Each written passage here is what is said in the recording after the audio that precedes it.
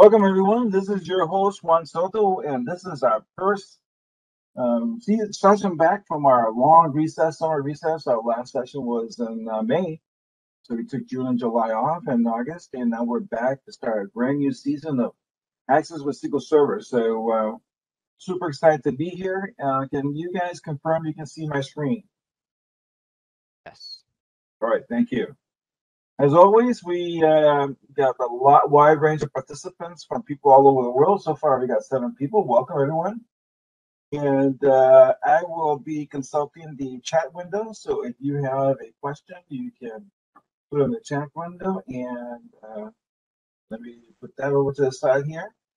So yeah, let's go ahead and start with some news regarding Microsoft Access. As you know, we have a new program manager. And this little scrolling on the bottom with the text. Not sure if I can move that out of the way. Let's see. I can do it. New program manager, and the emphasis right now with the Access team is they're doing a lot of great work with integration with Dataverse. Now, if you don't know what Dataverse is, but you do know what Microsoft Teams are or Power Apps, all that technology, all the infrastructure of Teams and Power Apps, when you create a Power App, data is stored in Dataverse. And Dataverse is much more than just a SQL database. And before it was called Dataverse, it was called something database. I can't remember now what it was. Now they moved it over to the name trademark Dataverse. And what it is, it's not just Azure SQL Server, but rather a complete platform that allows you to scale your apps. So let's say, for example, you work at a 1,000 employee company. You create this wonderful app that can be used by 500 employees. Well, in the old days, when you wanted to roll that out, you had to spin up web servers, then you had to spin up load balancers, then you had to spin up SQL databases, and then the infrastructure just kept growing and growing, and the more people, if you go to 10,000 people and 50,000 people, and you have all those simultaneous sessions, it just became a huge hassle. Well, with Dataverse, all that goes away, and Microsoft manages all for you, so you can focus on what's important, which is the app itself. So the team is working really heavily on that. I'm hoping that we will have an update from them later on this year. May have some updates early next year with SQL Monaco. SQL Monaco is an upgrade that I'm looking forward to, where you can actually use create SQL statements in your code and have IntelliSense. So, for example, if I say select from TVL customer, then I backtrack and put my cursor after select, and then put in customer ID, comma, right, and put TVL customer dot, and then all the fields show just like you do with SQL Server Manager 2. At least those are my expectations. And there's some other stuff that is coming on the pike. If you do want to see what the team is working on, go check it out at the Microsoft Access Roadmap. So just look it up on the web, Microsoft Access Roadmap, and you can see what I've talked about that before in the past. Great page to keep your eye on if you want to see what's the latest and greatest Microsoft Access. I had a great summer. Lots of things happening with just not just on my personal life, but also with the firm and the AccessUserGroups.org organization. We launched a hugely successful new group out in West Coast called Access Pacific. We got Access Eastern, which is headed up by Dave. And then we got the Access Pacific, headed up by George. And then we got Access Sunshine, which is headed up by Maria. I head up SQL Server with Access. There's Access in America. I have Access España. I'm still looking to open additional chapters around the world, especially in other languages. So if you know anybody interested in opening up a French chapter, Portuguese chapter, Chinese chapter, Japanese chapter, please hit them up and let them know that I'm looking for somebody leaders in this space to do more groups. But the Pacific chapter launched. George Hepworth, who was a former MVP, is not heading that up. Is doing a bang up job. So I do encourage you to head over to AccessUserGroups.org and check out the schedule and participate in his meetings, all the other great meetings, all the great topics. Maria Barnes, who heads up Access Lunchtime, is doing a bang up job. And we're working on a new website. As you know, the logo that we currently have, unfortunately, looks like the COVID virus. So that's not a lot of fun, as you can imagine. So we got a new logo coming. And you're probably starting seeing it now because Crystal Wong, who's an Access MVP and is our official video editor, when you watch videos that have recently been uploaded to the YouTube channel, you'll see our new logo. So be on the lookout for our new revamped website. And then, and also don't forget that we have this wonderful tool that converts your Access SQL to SQL, which we're going to be discussing in either next month, part 2 of Access Academy with SQL Server Academy, or part 3, which is third month, or I believe this year we're going to have 4 parts. So that's an extraordinary 4-part series that I hope you can join me throughout this journey. And if you know people who would like to learn more about Access with SQL Server, and maybe they bypassed the first session, which is tonight, which is the introduction, please have them come back for next month, and we'll start getting more into the thick of things. I got homework assignment for you guys to follow towards the end of the presentation. And yeah, it's going to be great. On a personal level, my wife retired last January from the Chicago Teachers Union, and she joined my firm as a global HR director. And she got a ton of money because she saved up her sick days over many years of being a teacher and working at the union. So use that money, we use that money to buy a home in the Caribbean. So we're going to be snowbirds going down to the Caribbean, and I'll be avoiding these Chicago winters, which are just terrible. At least for me, they are. Right? It's all fun and games in November for Thanksgiving and Christmas, but once you get to February, man, it's rough. It's rough. So looking forward to doing that. All right. Now, big shout out to Miguel and Wendy for joining us tonight. And let's go ahead and get started. I am going to advance my slide deck here. See if it will slide up automatically. One more time. Okay. All right. So I'm, as you know, Juan Soto. I'm the founder of AccessUserGroups.org. I have a blog that talks a lot about SQL Server at accessexperts.com/blog. Visited by 1,000 people a day. I'm an Access MVP, only 17 in the world. I own a firm, IT Impact, here in Chicago. We're a Microsoft Gold partner, and one of the few partners, if not the only partner, focuses on Microsoft Access with SQL Azure and SQL Server. And I always want to start with, I'm not a SQL Server expert, I'm not an Excel expert either, but I'm not a SQL Server expert. What I am is I'm an expert on Access with SQL Server and how to optimize that relationship between the two technologies. So this is my contact information. Please follow me on Twitter, jsoto22. You have a LinkedIn profile there. It's real easy to follow, linkedin.com/Juan Soto. Please connect with me. And then, of course, we got the Access with SQL Server group there that I urge you to join. And we post articles and tips there on a regular basis. All right. So if you're here, it's because you want to learn how to grab this bull by the horns and use SQL Server. And I'm glad you are, because this is how I earn my living. Of course, when all you have is a hammer, everything looks like a nail. But in this case, I think SQL Server and SQL Server Express in particular, it's just a wonderful thing. The best thing that ever happened to Access. And what it is, when you migrate your data to a SQL Server backend, you really achieve some wonderful benefits: speed of use, stability. I mean, raise your hand if you ever had a situation when you only had a Microsoft Access database and it crashes on you, and you lose data, or you see Chinese characters when you bring it back up, or you need to compact repair. It's just a never-ending hassle when you add more and more people to a regular Access database, right? So if you have a situation where, for example, when I get a call from a potential customer and they tell me, I ask them, how many users are on the database? Well, we got 3, sometimes 4. You know what, you really need SQL Server Express, which is free from Microsoft. Or you've got, like, for example, an expert like ourselves, we can put 25 people on this Access-only database. Right? We know all the pitfalls, we know the issues, and we can get you up to 25. But usually, what happens is, I would actually automatically just migrate them over to SQL Server when they have more than 3. Anytime above 3, it depends on their usage and the network traffic. I'll just upgrade them to. Or they want to go to Azure in the cloud. We're going to be talking about that later on in this series, especially next month or third month, on how to migrate your data to the cloud and what's the drawbacks and the pitfalls you need to avoid doing that. Now, another reason, now you can have just one person, um, one person using a database if they're storing confidential information, such as HIPAA, credit card numbers, social security information, right?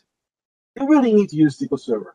They just need to, right? And I take that very seriously. I mean, I can't tell you how many times I walk into a potential customer and they've got credit card data in the database, or they've got the social security number of the employee. And I tell them, look, it's very easy to copy this database and access to a USB drive and walk out the door with it. Now, there's a term hackers use for that kind of situation called a honeypot. Because they're like bees, starts at the honey. And so you want to avoid being a honeypot and having hackers come in through their firewall from Comcast. Because a lot of times they'll walk in and I'll ask them, okay, what kind of firewall do you have? And oh, we got a firewall. Yeah. So okay, which one do you have? Well, we got the one that came with Comcast. You mean that Comcast modem that is used by millions of businesses around the U.S. That's all the vulnerabilities are known about it, and that's the firewall you're using. So it's a conversation that's sometimes tough to have, but we need to have it with our potential clients, right? So by moving that data over to SQL Server or SQL Server Express, you secure that data. You want to make it harder for that data to get compromised. Right now, I'll be the first one to tell you that if somebody really wants your data and they know great things about how to tackle SQL Server and network security and bypassing Comcast firewalls, probably, and they really want it, it's the only thing you do is be right once and grab your data. You have to be right every day, right? So you have to secure your environment every day. But just by the act of moving that confidential data to SQL Server and then encrypting columns, which I believe we'll be talking about the fourth month from now. So part 4, we're going to talk about encrypting columns and how to decrypt that to authorized user.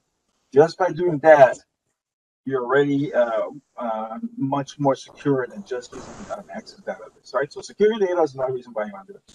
Many, many more users. I've had systems that use 100 people and they would access a SQL Server, right? 150 people, not a problem, right? And now, of course, when you get to that many people, it's really hard to do that with just SQL Server Express, right? At that point, they're using SQL Server Standard or Enterprise. And but yeah, you can use SQL Service a lot of employees at the same time, employees that are going remote. As you can imagine, the pandemic has introduced a lot of people working from home. So one of the things that we've been getting during the pandemic is, hey, we went to work from home and we realized the Access database all by itself is just super slow. And I have a blog post on this. You can search VPN on my website, AccessUserGroups.org. That's blog. And I specifically say, look, Access was never designed to work with VPN, right? It's a file share system. It's not a true server system. And so when we have SQL Server, is going to avoid that issue and then have better performance. And then we have a process, we call it web-enabled access, double quote web-enabled access. And really what it is, we moved the data to Azure, and now you're using Access natively in the desktop and then using the data on Azure. There's been some new technology introduced by Microsoft. We'll be talking later on in the Academy called Windows 365. We'll be talking about how that implication affects moving your data to the cloud. All right, next slide. Dan, you're asking me about the SQL Server group and LinkedIn. Yeah, if you do a search on SQL Server Access group on LinkedIn, you should get it. But I'll get you the link later on in the evening. All right, thanks for the question, Dan. By the way. So again, if you have any questions, we have the chat open. All right. So look, I'll be the first one to tell you that just migrating your data to SQL Server is not the panacea. I mispronounced that. Sorry. People think it is, right? Their common misconception is, I'll just migrate the data to SQL Server, and everything will speed up, and I won't have any issues. Well, no. Sometimes things will actually slow down. Sometimes things can actually get worse when you do that. We'll be going into more details on why they did worse in probably next slide here. Now, SSMA is SQL Server Migration Assistant. We'll be talking about that next month. We're going to ask you as part of your homework, you can be installing SSMA on your home PCs or work PCs. Here's what work. And, you know, oh, yeah, we're going to end up with a great performance solution. The heavens will open up. The rays will fall. I mean, you know, it's just, you know, you're ready to tackle world hunger after you upgrade to SQL Server. And, you know, sometimes it's a real letdown when you realize it's actually slower. And that's when you really need to pay attention as to why it's slower. We're talking about those reasons, how to solve them. I get this question a lot. Like I was at a client site today this week actually, and the clients, okay, what version of SQL Server you use? And you know, it depends on obviously. We got 10 users, 100 users. If it's a high transaction environment, right? If you're, I'm not saying you're going to be Amazon with 1,000 transactions a second, but you have a lot of transactions occurring. You're receiving data, for example, for multiple pieces of equipment, and you've got 100 pieces of equipment, and they're all sending you data on a constant basis. Every second you're getting transactions. I mean, that's a high volume transaction environment. You may want to go with SQL Server Enterprise. Other than that, SQL Server Standard is fine. And honestly, if you have a 5-person low transaction database, a SQL Server Express is fine. Look, I've installed hundreds of SQL Server Express installations over the years. Hundreds, right? And I've been doing this for many years, not care to say. You know how many of my clients have gone beyond SQL Server Express and purchased the standard version of SQL Server, or standard version Enterprise? I can count them all with one hand, right? So SQL Server Express, it's the nature of the business, right? If they're calling me to upgrade them to SQL Server, it's because it's already a very small, low volume transaction system, right?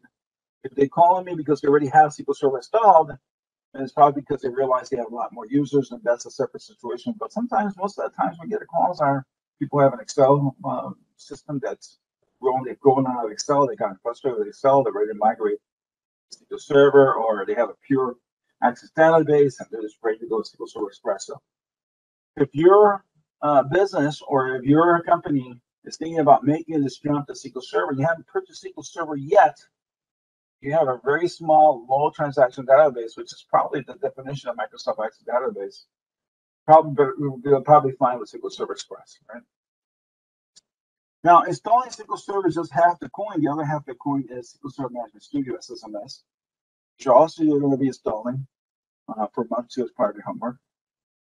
And we always advocate that you use the latest drivers. We'll be talking more about this here on the course. But the latest drivers, for those who need to know, is first nugget for the night, OLEDC driver 17 for SQL Server, and OLEDB, that's a misspelling, it's not OLEDB, it's OLEDB driver for 18 for SQL Server. And the reason I put there ADODB Liz is a couple of year and a half back, we actually, the Microsoft decided in their infinite wisdom, we're not going to do ADODB no more, and the uproar was deafening. Quickly after the reverse course, and they realized that a lot of people still use ADODB, and it's actually the preferred layer to interact with SQL Server. We'll be talking about that in a few minutes. But these are the 2 drivers, right? So the first nugget of the night, ODBC driver 17 for SQL Server, MS OLEDB, or right here in the chat, MS OLEDB for SQL Server 18.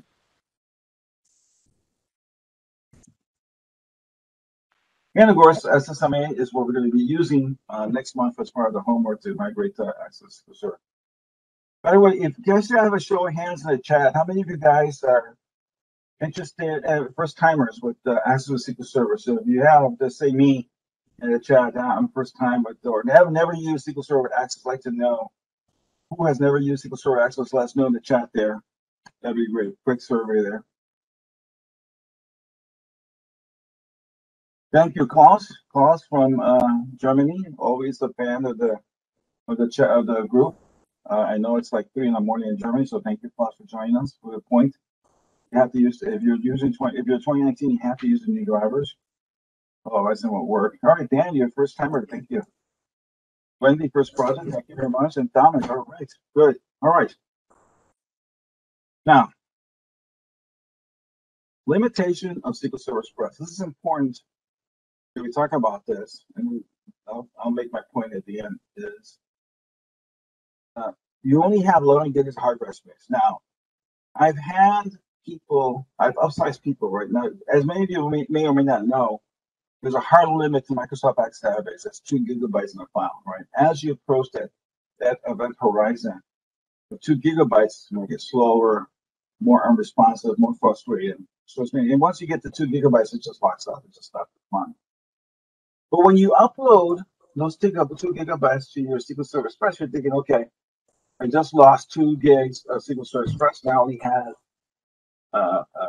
9 gigs left. That's not the case. SQL Server technology is a lot better in compressing access database so that you'll end up with maybe a 500 megabyte Microsoft SQL Server database, right? So don't think that's a one-to-one ratio. It's not. SQL Server is much better, and it's a server product, and Microsoft put a lot of effort in hard drive optimization. Now, if you put SQL Server Express, you can actually install this on your PC, and that works fine. I've done peer-to-peer networking on Express with PC. But if that PC has 8 gigs of RAM, it's always 1 gig of RAM. If it's got a 12-core processor, it's going to use 1 core, 1 socket of 4 cores, whichever is less. And if you upgrade to SQL Server Express and you did your beta environment and you realize it's still too slow, even after following my recommendations, optimization, you may need to buy the standard version. Right now, Microsoft is not done. Right? They give you Express, but it's Express with one arm tied behind its back. They want you to buy standard, but like I said, a lot of times, 90% of the times, businesses get away with Express. It's fine. Anything you use from Express to standard enterprise is going to run circles around Access, right? I always make the analogy: Access is a bicycle, you upgrade to a car. All right, so this is the second nugget for tonight. Before you go down this road, SQL Server Express, you gotta resolve these issues with Access. And I'll tell you why. This is why people get frustrated when they do upgrade, and it's slower in SQL Server than it was with Access, right? One, you told me it was going to be faster and it was going to be more stable, and I upgraded, and it was a disaster, especially if they upgrade to Azure. Right? I mean, that's even worse. If you don't know how to optimize Access with SQL Server with Azure, which we'll be talking at month 4 for this academy, it's actually worse, right? So this is one of the reasons. If your Access database already has issues of slowness, you got to correct those issues. Now, analyze why you have issues of slowness with Access. It could be lack of forward indexes. It could be a lack of primary keys. I mean, I've seen people, Access is very forgiving. I mean, God bless Access. It's so forgiving that somebody with zero database knowledge of theory of database or normalization techniques can create a mission-critical application for their company. Right? Think about that. Somebody with zero database skills can take Access, and they're so frustrated that they took Access and they learned it by force, and they may not have learned it well, but they designed something and they solved their issue, and they're super happy with it, but it's slow, right? Solved everything, but it's slow. It's unstable. So there's a lot of reasons why your Access database could be slow. It could be that your network has issues, right? So if your network has issues with Access, it's going to have issues with SQL Server, right? So you want to make sure it's not a problem with that. It could be a lack of indexes. It could be your table design, lack of primary keys.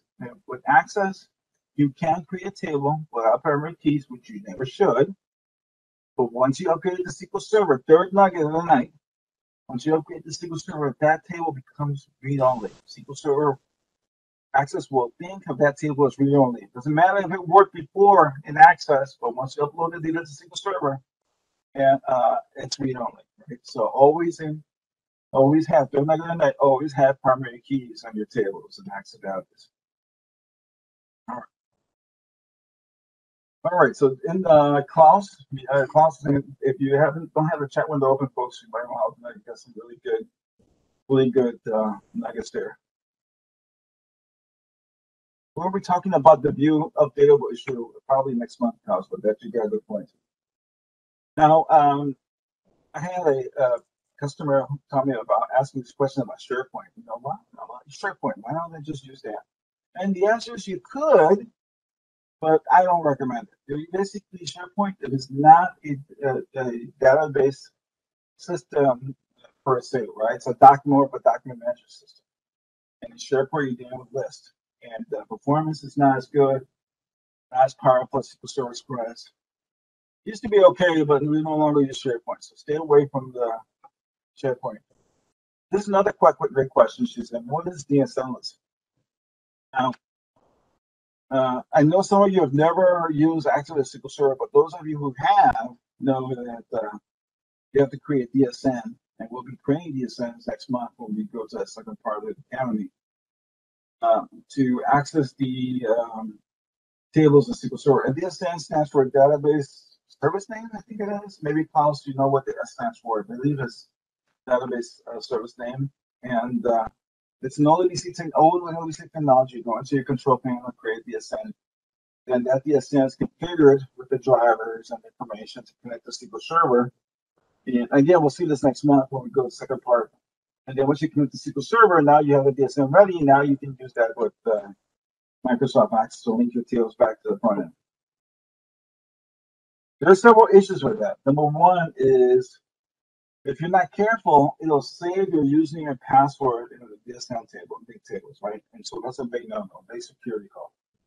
Don't want to save passwords and usernames, compromise the security. Instead, we want to use code in your tables, and we might get that to part two.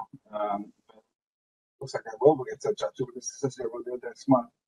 This first month, we're mostly talking. Next month, we're doing more action stuff. I'm glad you're here, and you can listen to me on my diatribes here.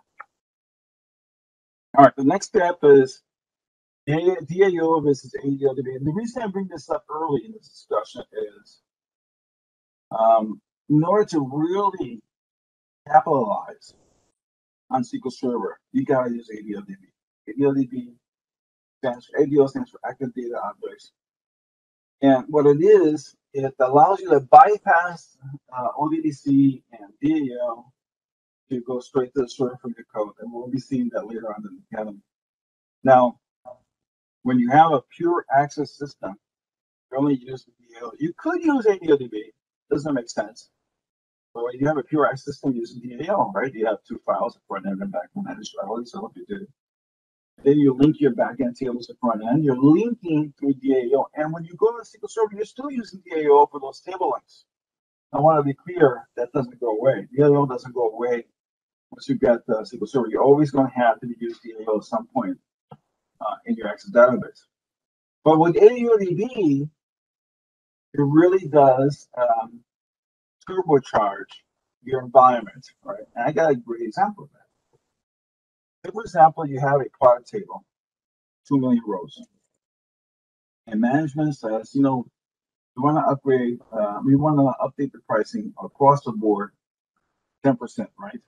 So you probably have a column in that product table called pricing, or MSRP, whatever it is. You want to query against the 2 million rows, where you say price equal to price times 1.10, right? 10% more.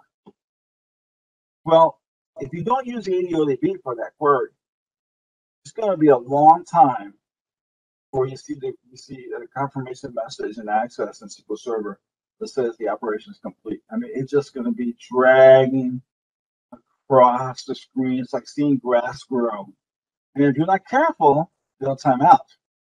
You'll actually, it'll just come back with a message, time out, and then you don't know if some of the rules got updated, some don't. It's a mess now because now you have some of them updated there. And if you didn't back up before you did the price update, right, how do you know which ones got updated? So it's a mess.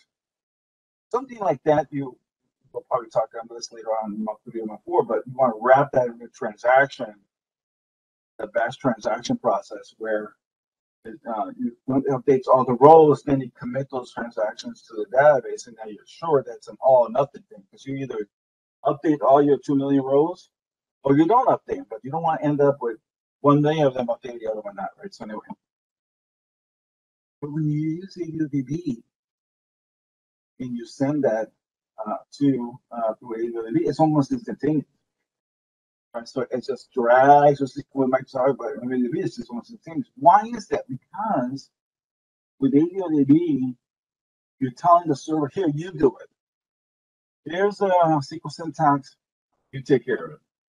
If you're using DAO in a regular SQL Server Access database, it could be, right? It could be done by the server, or it could be Access decides to take over and say, I'll do it.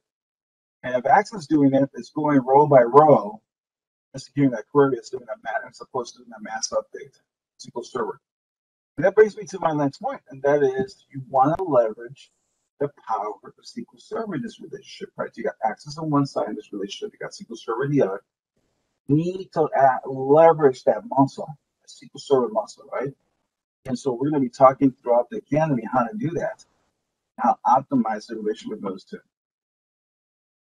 Another kick I get is when I get a call from people says, hey, Juan, I've got 300,000 rows. I'm talking about billions of rows here.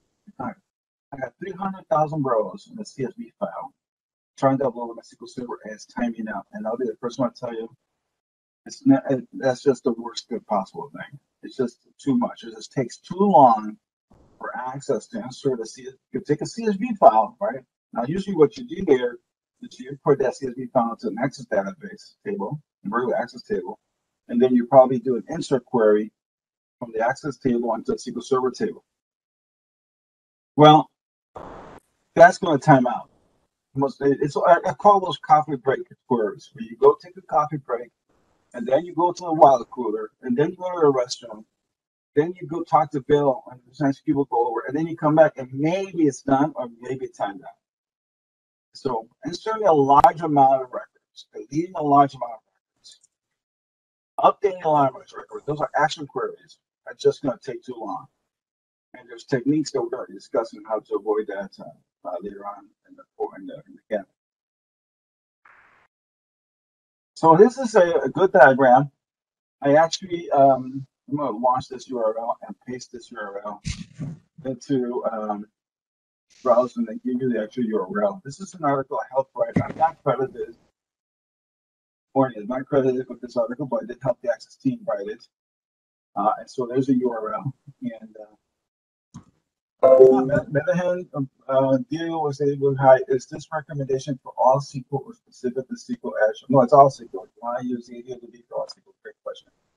Klaus says such 100% update should be handled by SP. Absolutely.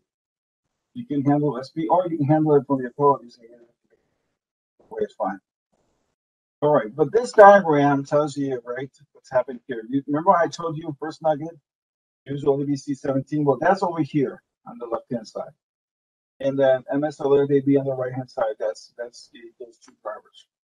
The advantage of the OLADB provider is there's no interpretation of the SQL code. I'll explain to that for you. And you're going to see this later on in the academy. If I do a query where I take my customer's first name and I put a space between it, and then I take my customer's last name. So I say select first name, ampersand, space, ampersand, last name as name, right, or as customer name from TBL customer. Right? I'm using ampersands, and I'm using that in Access because that's how you add up two fields. Well, when DAO will then send that and convert that over to proper T-SQL, which is using the plus sign. So T-SQL instead of ampersand select, you're doing select first name plus space, and the spaces are surrounded by single quotes, not double quotes, and plus last name from TBL customer. But the dial and the ODBC driver is taking your Access SQL, it's shifting it and changing it to use T-SQL, and then it's sending that T-SQL to the SQL Server because SQL Server has no idea about Access SQL. SQL Server doesn't know what ampersand is. SQL Server doesn't know about what is double quote space, double quote. That's a completely different meaning in SQL Server, right? So the ODBC driver, so this path on the left-hand side is always going to be, well, not always, but almost always slower than this path here, because with ADO, you're actually sending a T-SQL to the server. So I'm actually saying select first name plus single quote space, single quote plus last name from TBL customer. The right-hand side, I'm doing that. So I'm interpreting that for there's no middleman that's interpreting that for me. And maybe Mr. representing my SQL and sending who knows what to SQL Server. Now, I'll be the first one to tell you, the ODBC driver has gotten better and better over the years. This driver has been improved by leaps and bounds, right?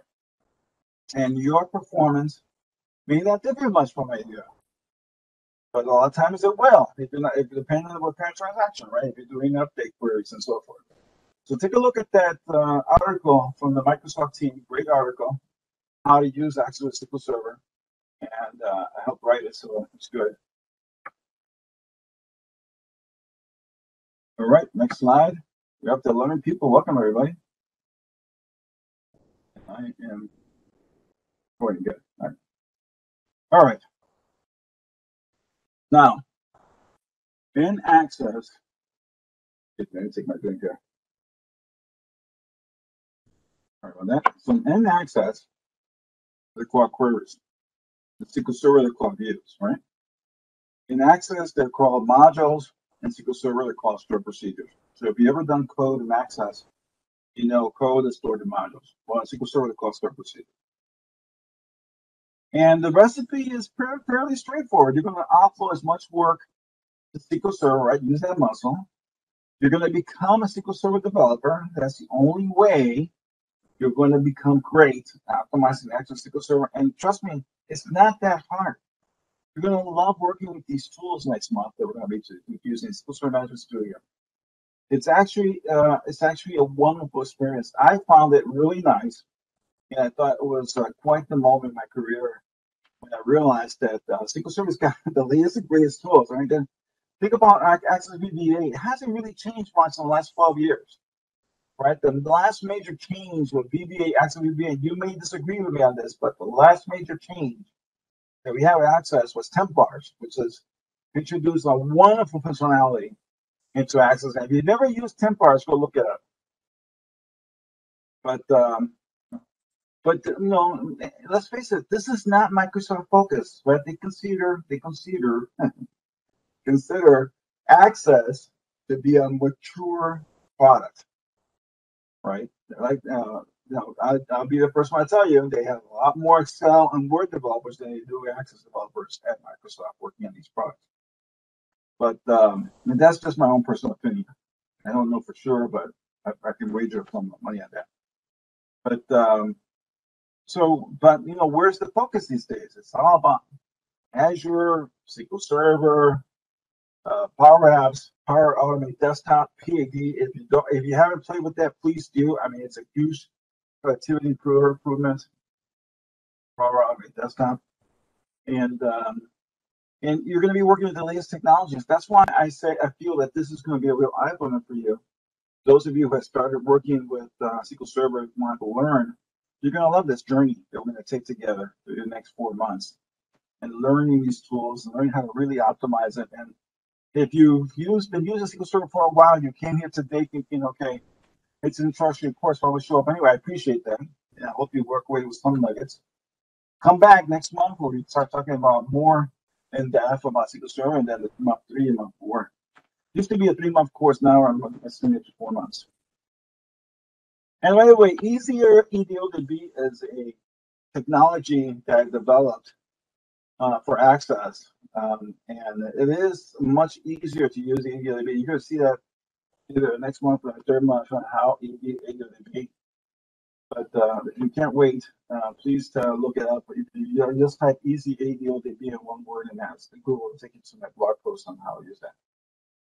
All right, so the first step, right? You're ready to take charge ahead. I'm ready, Juan. Let's go. What's next? Well, the next step would be how to get your data into SQL Server, right? You have to migrate that data. Now, before before SSMA, man, it was really hard to upload the data to SQL Server. Right? You have to create the tables. Then you have to create the data. Then you have to create the data. Then you have to create the tables. There wasn't a tool that would create the database, create the tables, import your data like it is with SQL SSMA.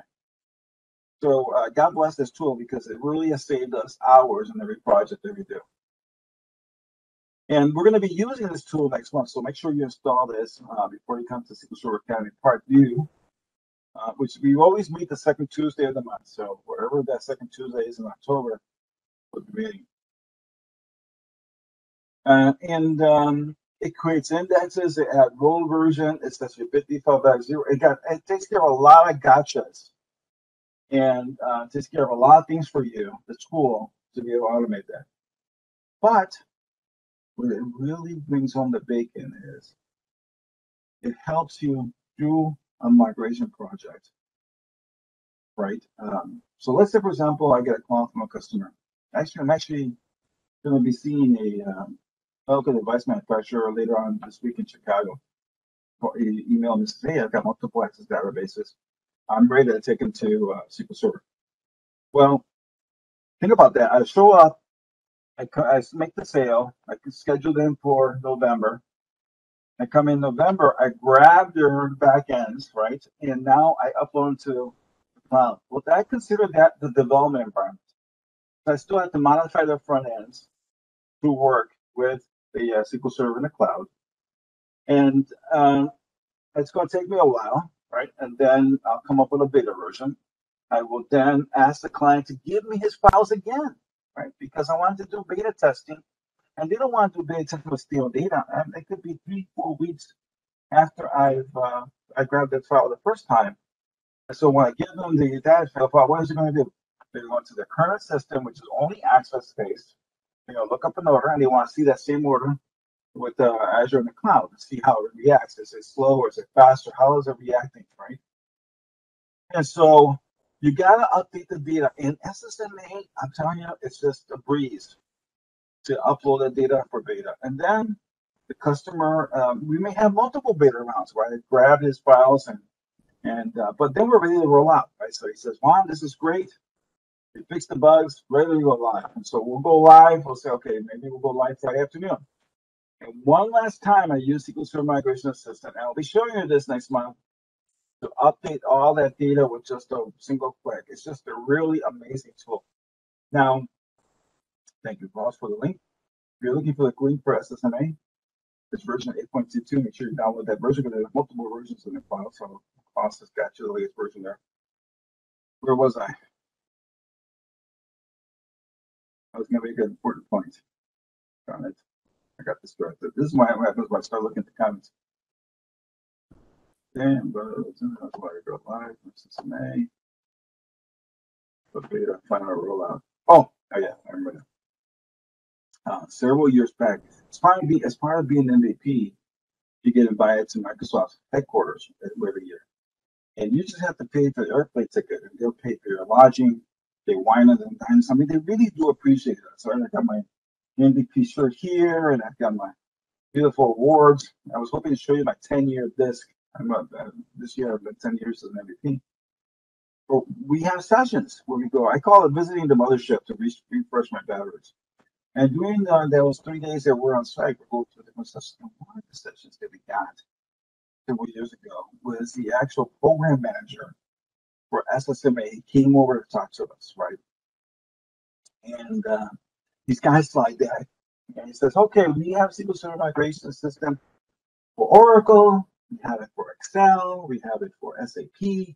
Of course, Microsoft wants these companies to abandon those platforms, come to them, right? Come to SQL Server. So they create these tools. And we have one for Microsoft Access, as you know. Well, it turns out that the #1 SQL Server Migration Assistant, the one that gets used the most worldwide, and they know this because they gather statistics every time you say, yes, I'll send my data, not I say that at Microsoft, they're getting a ton of statistics from you, a ton. I'm telling you, trust me when I say this. There's a lot of data coming from your PC to SOP anonymously. It's Microsoft Access. #1 in the world, bar none. So there's more people moving data from Access. Now think about that. Excel, Oracle, SAP, MySQL, every other one. Just a great, when he said that, my chest just inflated. And I felt like I was a cloud nine. So wonderful statistic there. All right, we talked some about some of these, right? Tables with no index, no foreign keys. Now, to be honest, Access is really good at doing foreign keys, because if you ever, let's say for example you have a customer table, right? Customer table might have a primary key customer ID, which is an auto number table, auto number field. Then you have an order table. Well, the order table has a primary key order ID, but it also has another field called customer ID. So customer ID is the foreign key that's a primary key on the customer table. Follow what I'm saying? Well, when you go into Access and you design those tables, like you start with customer table, you create your customer table, save the grade, now you create your order table. When you type in customer ID as a second field in the order ID in the order table, Access automatically adds an index to that order table for you. Anything that ends with the letters ID, so order ID, order line item ID, vendor ID, anything that's not a primary key that you put ID at the end is going to end up with an index and your Access table, which is, that's the way it should be, right? Because you're going to be doing queries on these foreign keys. You're going to link the customer table, customer ID with the customer ID in the order table and create a query to those two tables. That's just something that's going to speed up that query tremendously. If you didn't have an index on your foreign keys, it would be a lot slower. If you have hardly no data, you won't see the impact. But as that database gets used over the years, more and more records get added. Yeah, it's going to speed up having those keys, right? Now, SQL Server doesn't do that. Having said all of that, SQL Server will not create an index for you on your foreign keys. That's up to you. However, if you already have them in Access, SSMA will create those index for you in SQL Server. But once you've created your SQL Server database, like once you go live with your Access with SQL Server database, and then later on you create a new table and it's got a primary key and foreign keys, you have to create those indexes yourself, right? So keep that. Nugget number 4. I think I'm up to the 4 nuggets now, right? With nugget number 4. All right. Hi, George. George had 4 from Access Pacific. Welcome, my friend. Thank you for joining us here. So, if you have any questions regarding Access Pacific, please leave it in the chat. And you just made a great suggestion. And then here's a big one for me. I can't tell you how many times I walked into a customer, right? Sat down with them, got their foreign keys. The primary keys. And it's not a sequential number. That's the ideal. First of all, you want it to be a number. Why do you want it to be a number, right? Because if you have a string, it takes up more space in a hard drive. And it's a lot harder to index a string field than it is to create a number field because it's string. There's a possible combination of characters and numbers. Sometimes I'll sit down with a customer and I'll look at their order ID primary key, and it's a complex primary key. What does that mean? You'll see something like, this is month 9, that's September, right? 2021.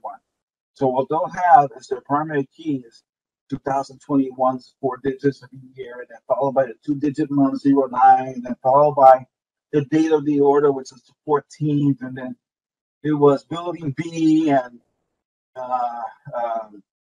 company unit 4, and it's just like a complex primary key that means a lot to them. God bless them, right? They want to be able to look at that primary key and say, oh yeah, that was done in 2021. At that day, that time it was done by this or that. But those are the worst, especially if they got characters in them.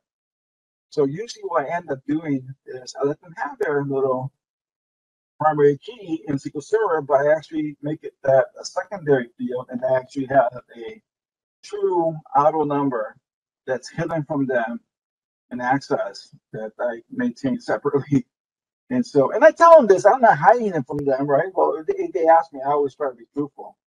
I always try to be truthful because, start lying to people, it'll catch up with you. But I tell them, look, complex primary key, I understand why you did it. And I understand that you have a lot of information, but it's not ideal. We need to go to SQL Server members and try to talk them out of it. And if I can't talk them out of it, then eventually what will happen is I'll keep it, and then I'll just add my own primary key in SQL Server. I really put my foot down on that. No, we gotta have that there. And then poorly designed queries, right? Here's the thing about why people have speed issues with queries, and that is here's my philosophy regarding queries. Number one, when you design a complex query, right, if I gave a complex query to 4 Access professionals, we'll probably end up with 4 different designs, right? There could be a variation of designs like queries. So queries are not an exact science. That's number one.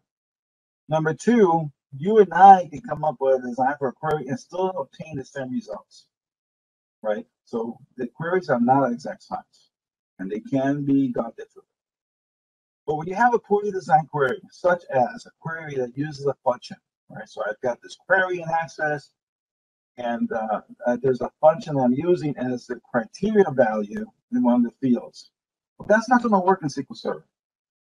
And if you try to have SSMA convert that query into a view, it's going to fail. It'll actually tell you can't do it because you're using a function. You want to avoid that. Why? Because every time you execute a query with a function, the criteria in the field, it's got to open that function, run through the code, come back with a result. If you got 100,000 row query, it's 100,000 times it's just giving that function, right? It's just not worth it. We need to come up with an alternate means. Maybe we create a secondary table, a tertiary table, where we have values that simulate the function, and we link to that table. And then before we run the query, we then populate those tertiary tables with the values we want to query against, right? But you want to avoid poorly designed queries because it really is going to drag your SQL Server database.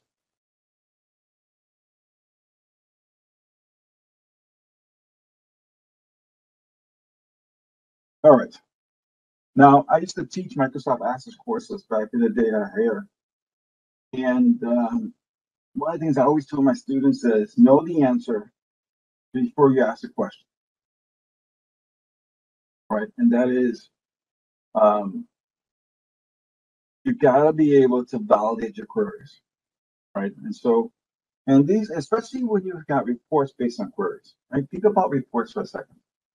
You've got all this great data in your database, and you use reports to get value out of it. Now, our motto here, our trademark in IT Impact, is we help you discover the power of your data. Well, that's how the power you discover the power of your data through reports. That's one way to discover the power of your data. If you're going to get these reports to management, they gotta be accurate, because if they're not accurate, what's going to happen? You're going to lose credibility, and more importantly, your database is going to lose credibility with the management team. And that's the last thing you want. You want your users to be confident that the reports they're getting are accurate, right? And because reports are almost always based on queries, that means you have to make sure your queries are correct. And how do you validate that? Well, I always ask my employees to export the data to Excel and have a secondary check on the query. Now, admittedly, if you have a very simple query, it's like start from TBL customer where state equal Illinois, we don't need to do that, right? We basically filter the table for Illinois, and we came up with, for example, 300 records, and the query comes back with 300 records, we're done. But when you have a complex query that you don't know for sure that the results are correct, and you always validate your queries, right? Everybody validates their queries before they use in production.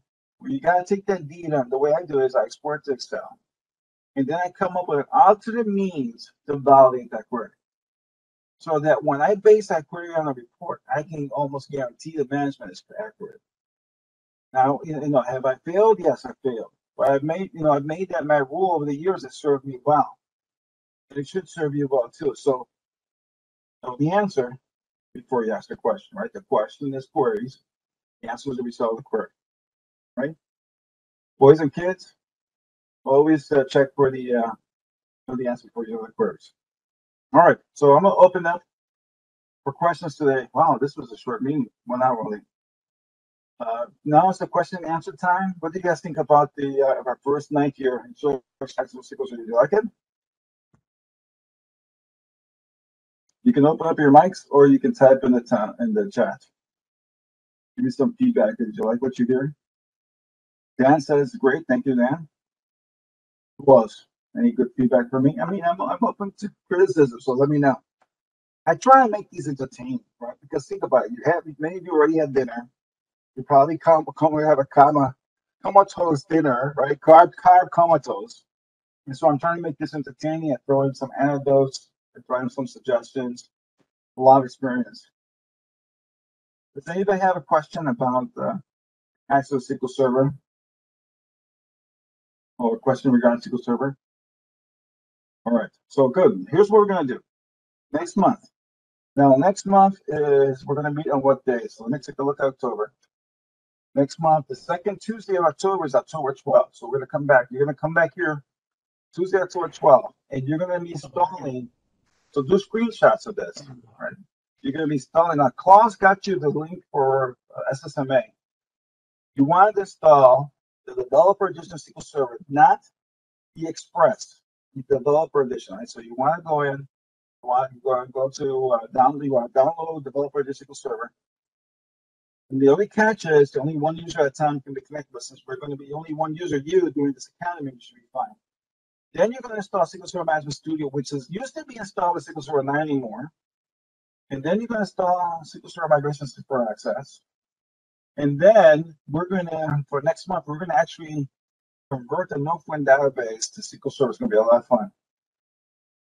Okay, then to the Access to SQL Server connection. So a year goes and gave up on the installation of SQL Server. It was a disaster. Here's to another time. Yeah, absolutely, man. You'll love it. I just actually got a laptop and installed SQL Server Developer Edition. It was a breeze.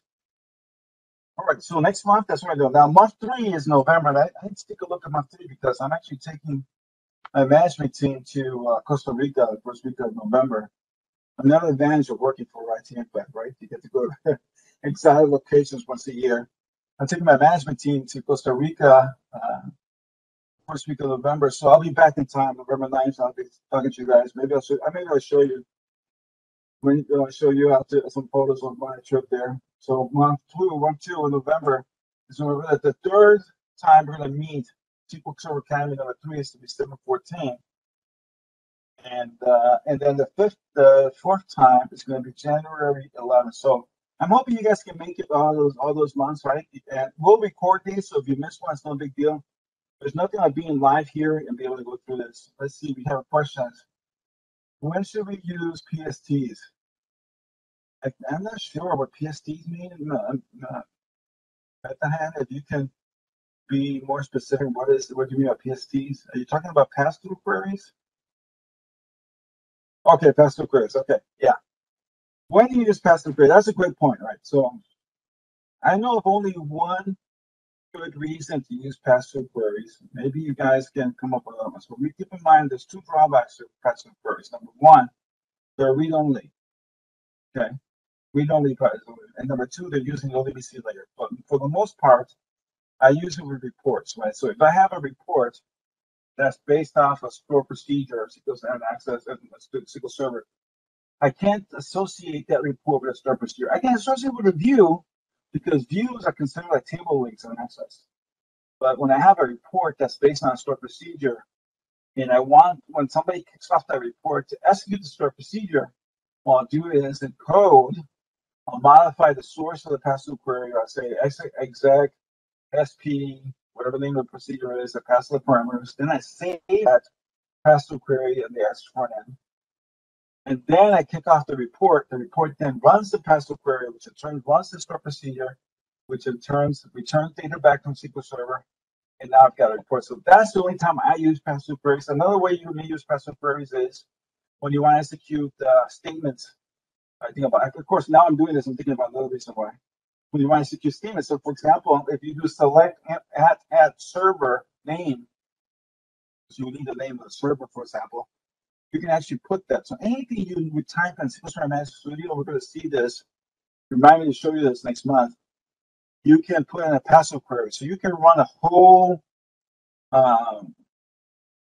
hundreds of lines of DDL code to modify tables, drop tables, and things in passive queries, because it's like if you were sitting there in front of management doing it there. So there's the two situations I can think of. Yeah, they can be much faster than the access queries. But you're still using LDBC later, so that's something I want to caution you. It's not ADLDB. All right. That's what George just mentioned in the comments. I see George here. SQL Server, so yeah, you can use that as SQL Server. All right. Okay, so any questions? Any other feedback? All right, hold on a second here. Before we go, I want to do something here. I want to stop my recording because this is Juan Soto saying so long from Chicago. Welcome back to That's Next Month for SQL Server Economy number 2. And I will be seeing you next month, I hope. So thank you very much. So long from Chicago. Thanks for being here. Thanks, Paul. Appreciate that. Glad you enjoyed this. Thank you. Wendy, thank you for being here. Metahan, thank you for that. Merry Christmas.